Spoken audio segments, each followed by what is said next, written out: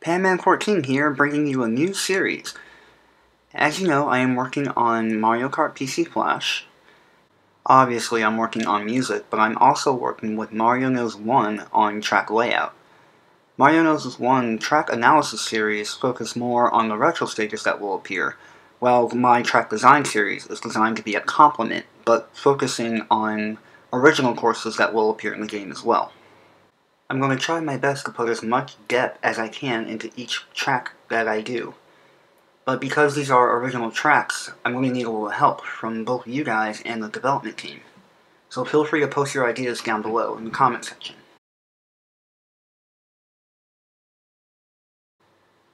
This idea for Piranha Pipeworks is very simple, but it can get complicated if you can't follow along. So I'll explain this as best as I can. The concept of Piranha Pipeworks is based off a star topology through use of a hub. For those that may not know exactly what this terminology is, it's basically how a ginormous company, like Nintendo for example, connect to the internet at the same exact time. A single computer connects to a focal point that is able to send data, or a signal, which is, in our case, called a hub. This hub is also used to send information between individual computers, for example, sending a file from computer 4 to computer 3. You're racing inside of a Mario World equivalent of a hub, hypothetically speaking, where all the worlds and or piranhas connect and means of traveling to other worlds throughout the Mario series. Through the use of traditional warp pipes and the anti-gravity mechanic, players will race on 4 of the 6 sides of a hub. You can also think of this as racing inside of a rectangular prism, or a cube, using anti-gravity. Just so we all can keep up, I'll be using these terms that you see here to further explain the track layout. But first, let's start with the atmosphere. The area surrounding the track is very similar to the pipe stage from New Super Mario Bros. Multiplayer mode, as pipes are everywhere, twisting and turning in many directions. Instead of having the stone background like you see here, we will have the traditional underground block from the first Mario Bros.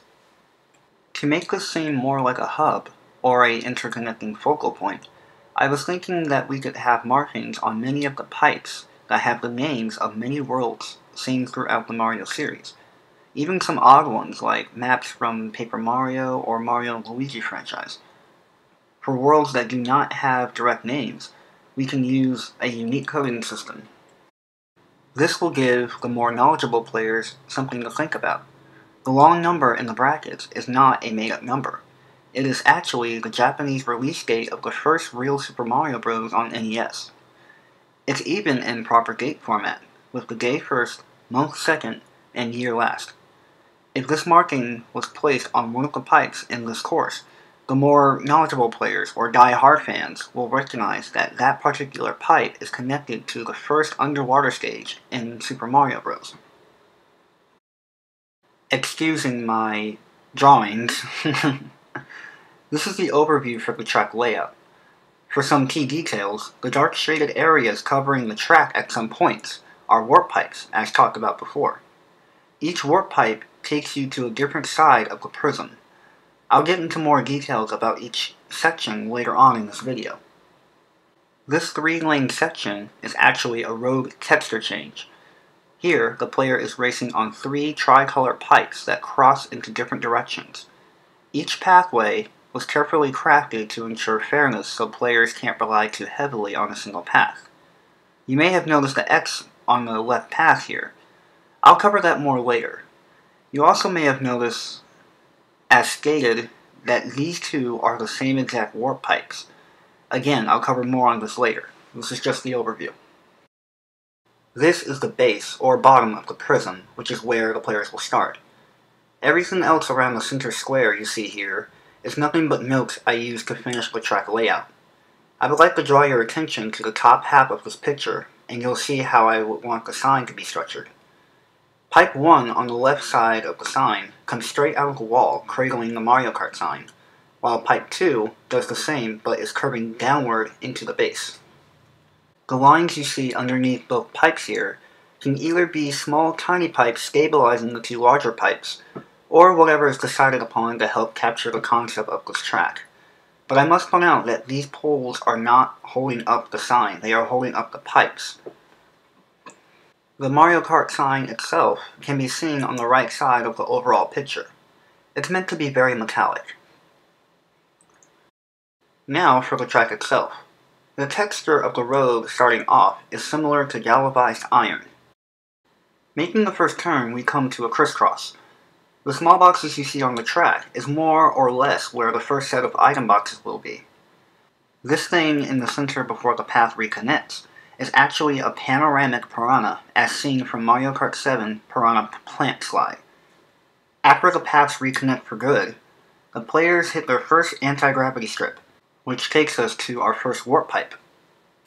You come out through the warp pipe at the bottom of this picture. Pretty basic stuff happening here, but there are a few things I want to note. Remember those fire piranha plants from Mario 3D Land?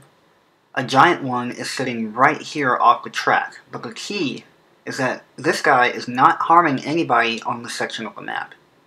He's not chomping at anybody, he's not blowing fire or anything.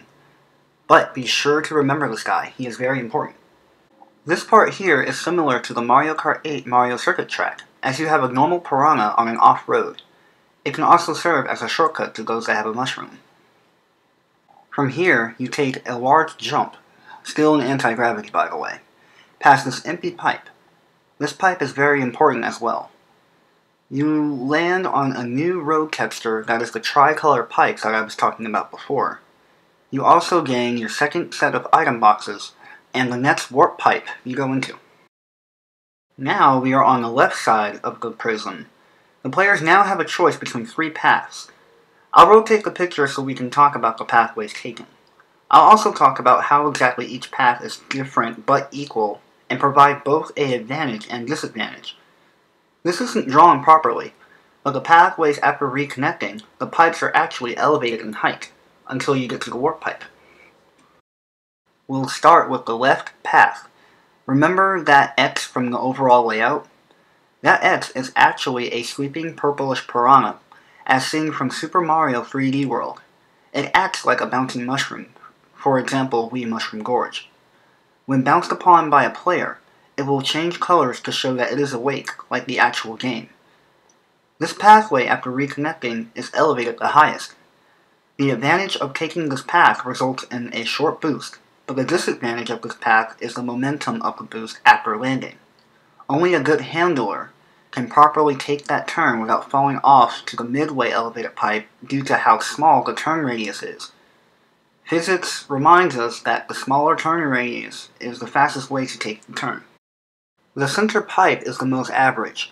When taken straight through, the end result won't put a player too far ahead or behind, because after the pipes reconnect, this pipe is midway elevated. You'll notice a small ramp guarded by an off-road texture. When this ramp is taken, with a mushroom obviously, they are able to cross paths onto the right path. But now the players are left with the same disadvantage as the right path. The right path is fairly certain to put you in the lead at the beginning of the split because of how linear it is compared to the other paths, and because it is the only path out of the three that has a boost pad, which is located underneath the left path.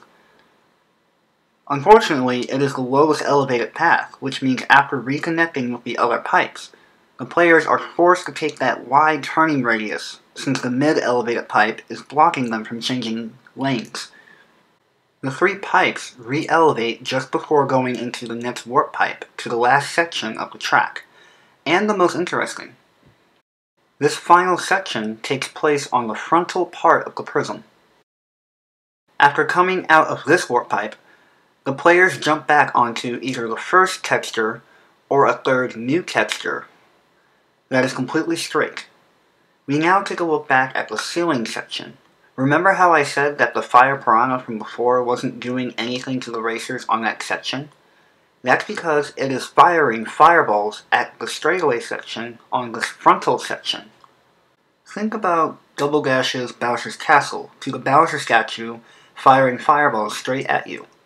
This fire piranha plant is doing the same exact thing, but firing at target spots on the road since the player isn't directly facing a piranha plant, like Bowser Castle. As you can also see, players can take a ramp on either side of the track. This was just something I put in to make the section a little less bland. For those that have noticed, each warp pipe seen in the previous layouts had been labeled a number to tell what pipe you go through and what pipe you come out of. But this one ends with a jump and a bubble that says 27. The reason why you can't see it here is because it was already drawn on the ceiling layout from before. This warp pipe that was jumped over before is pipe number 7, and the final warp pipe that takes you back to the start, thus completing a lap. A anti-gravity strip is here at the end as well.